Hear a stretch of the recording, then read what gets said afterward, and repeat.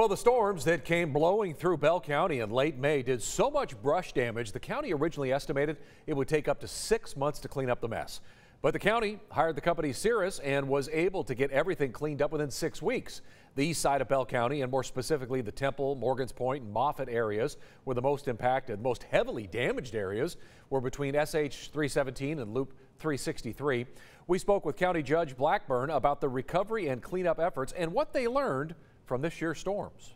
We hope we don't have these kinds of events going forward, but at some point in time we will. I mean, it's Texas and weather happens and events happen, so it's going to happen.